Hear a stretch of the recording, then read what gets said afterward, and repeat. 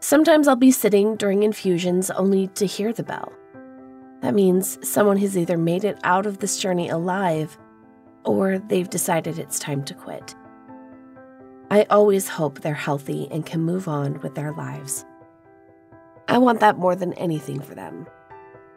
I want that for me, too.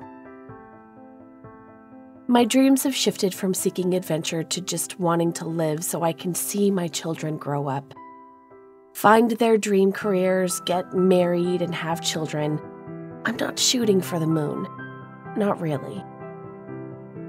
I told Mike all of this, and with tears in his eyes, he said he had a surprise.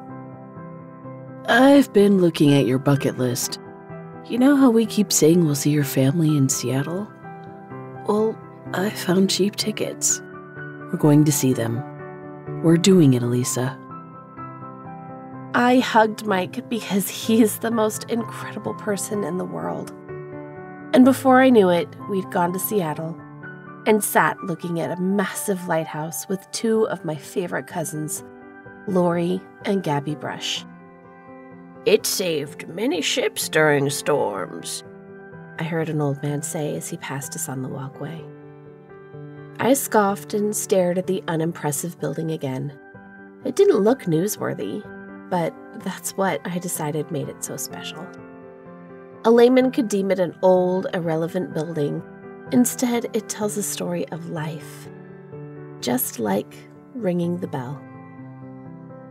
I have seen the strangest beacons at such fortuitous times, especially recently, and they've carried me through the storms.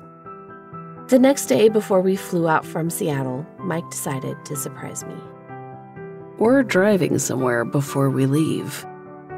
Mike guided me slowly, and I carefully traversed a small portion of lush forest before reaching a different lighthouse from days before. A piece of driftwood became the perfect seat because it faced the wind, and as the salty sea air turned my earrings into tiny wind chimes, I felt liberated next to that lighthouse. "Mike," I said, "something's bothering me." What's that? He asked.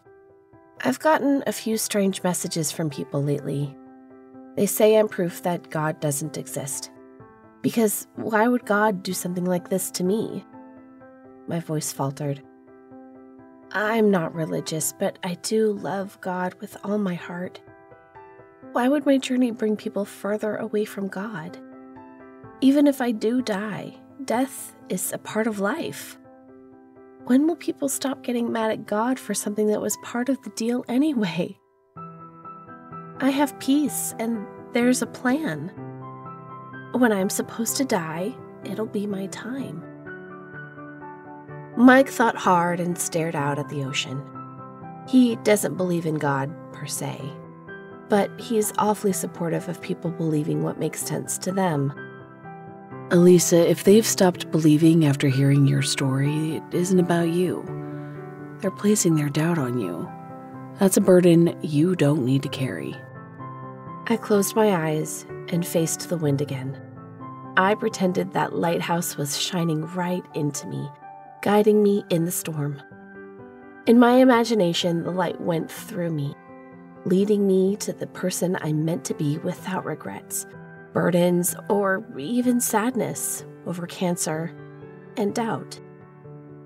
I heard some people approaching because they started screaming excitedly. Mike and I followed their gazes to see a pod of orcas jumping up and dancing in the waves right before us. "Orcas!" I squealed.